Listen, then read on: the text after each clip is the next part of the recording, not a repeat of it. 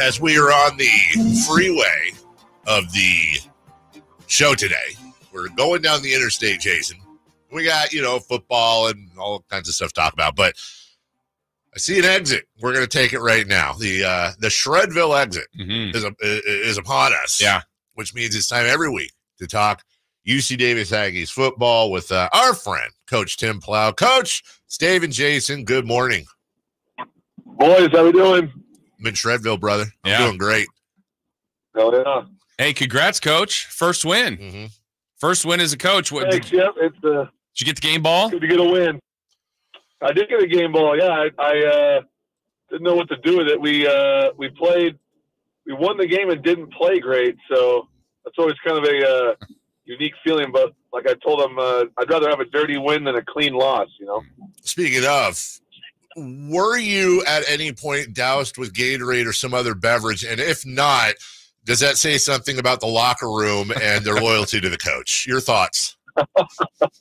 I think that they knew that I was not in the best moods. So I think they knew a Gatorade probably wasn't going to help. Would be my assumption. So I appreciate they read the room really well. Well, I guess as a coach, you always want the best performance, but knowing that you still got the victory, how do you think you won this game, particular, Coach, without the best performance by the Aggies? Well, I think there's still some things we did really well. I thought offensively, our quarterback played really well. Miles, he threw for over 300 yards and was really efficient. And we were able to get the ball to Landon Larison a bunch, and he ran for over 100 yards. And then defensively, we stopped the run. They only had, I think, that -9 yards rushing.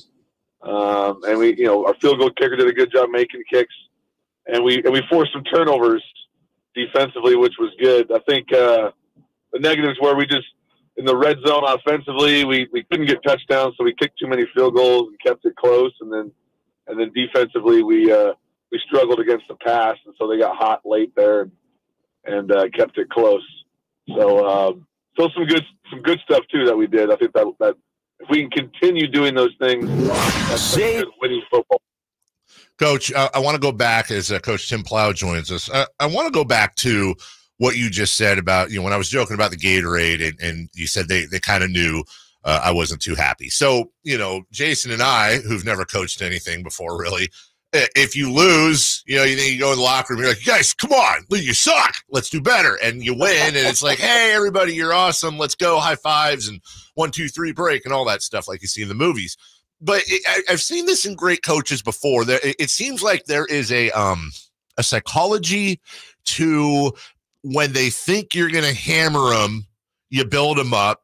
And when they think you're going to overpraise them and it's happy, happy joy, that's maybe when you nitpick a little bit more and go for what didn't happen. As a new coach, but somebody who's been around coaching for a long time, am I overthinking it, or is there a bit of a psychology to that for you? No, I think you hit it right on the head. I think the important thing is it's really about how well we play, and we've tried to make that message pretty consistent from when I got here. But I learned that, from the guys that coached here, from Bob Biggs and from Jim Soker and those guys. Like, it's really just about how well we play, and if our performance isn't positive, then at the end of the day, I really don't look at the result of the game, because I just want them to play their best, and they know that. That's very clear. So I think, there's going to be times where we play really well and maybe lose, and there's going to be times where we don't play great and win.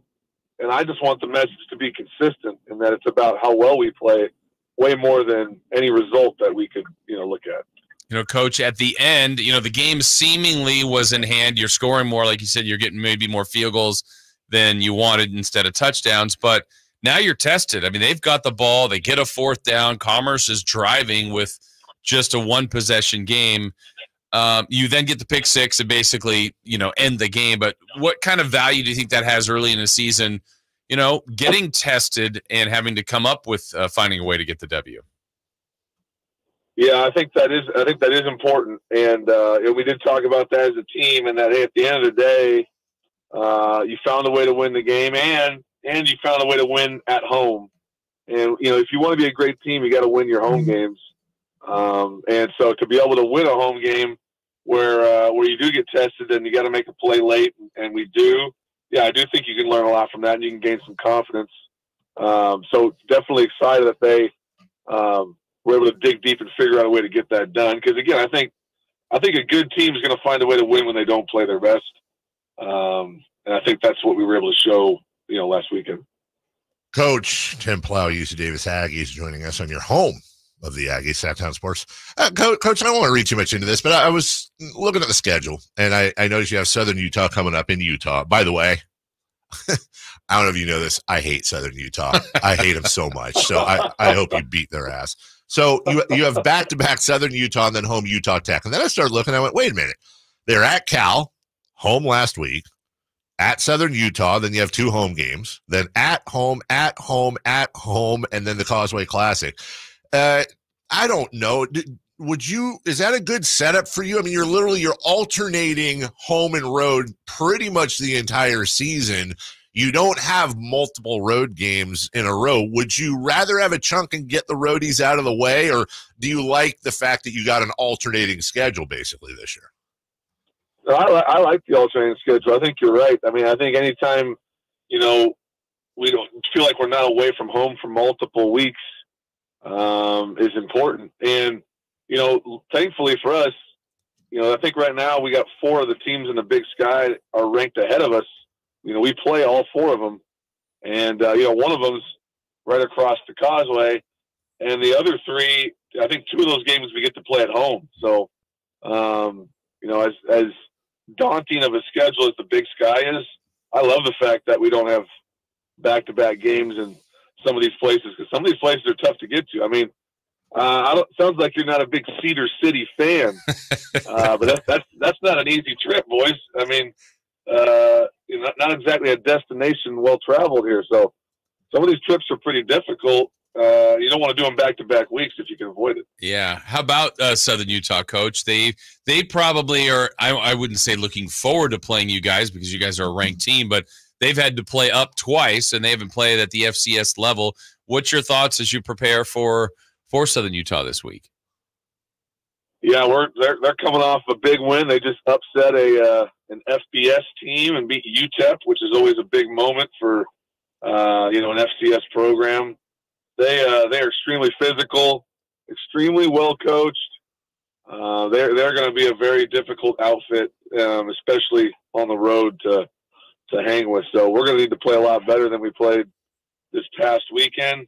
And I expect them to, like you said, be pretty raring to go after getting that win last week. They're going to be riding pretty high. So it's going to take everything we got to go down to Cedar City and figure out a way to get a win down there. Coach, as we wrap up, you know, you do us a favor by coming on each and every week and giving us your time and insight. So I'm trying. I know there's no way to repay that debt, but I'm going to try here. So top 10 things to do in Cedar City. You have the Shakespeare Festival. Don't know if that's going on right now, but maybe take the team. You know, maybe a little Romeo and Juliet or something. Yeah. The Frontier Homestead State Park Museum. Listen, Coach, you can discover the early industrial history of Cedar City through an extensive horse-drawn wagon collection. That'd be great to have the offensive line on a horse-drawn wagon. Lane Larison would like that. Yeah. He would. And, no doubt, yeah. And then if you want to mix in sightseeing and maybe a good team workout, the Cedar City Aquatic Center, of which ES290@gmail.com says it's very clean with lots to do, including a large slide for older kids. So, you know, maybe I'll send you the link to this. Activities. Activities you can show everybody on the plane. And yeah, there's tons of activities for you, Coach, in beautiful Cedar City, Utah. Well, I think, you know, I was trying to figure out something to take my wife out on Friday night, you know, so maybe we'll just go jump in the pool, go on the water slide. And then you could celebrate maybe with a nice bottle of some sort of Utah-based wine from the IG Winery and go sit at the Cedar Breaks National Monument. That sounds romantic. Yeah. There you go. Yeah, I mean, I think she'd be excited about that, right? I mean, so we got her out of the house. kids aren't there, she'll be all right. It's a win. I got to be honest. My wife would love that. Wine and mountains. Yes. Let's go. Yes. All right, Coach. Well, good luck. Kick some ass out there. Go Ags. And, of course, you can hear all that right here on your home of the Aggies, Sactown Sports with Scotty the Body Marsh on the call. Great trip, safe trip, and we'll talk to you next week, Coach. I appreciate it, boys. Have a great week. Yeah. Find some joy. Thank you. You know, I did a game in Cedar City many times, actually, but you actually called me on one of the games. I had posted a picture, and you're like, is that real? Is that really the press box you were broadcasting from? I remember this. That's That's in Southern Utah. Wow. Yeah. It's an amazing view of like the red Oh, mountains it's in the gorgeous. background. Yeah. It was probably 10 years ago, I think you called. Maybe I take it back. Yeah. I specifically I was like, why is remember. Carmichael Dave calling me? Yeah, it was like a Saturday Because afternoon. that picture, I'm like, that's your view? Yeah. I also like, I don't know if it's Montana or Montana State, but one of them. Probably Montana. Yeah. Just forget about it. The Coal Creek Trail is a nice walk with family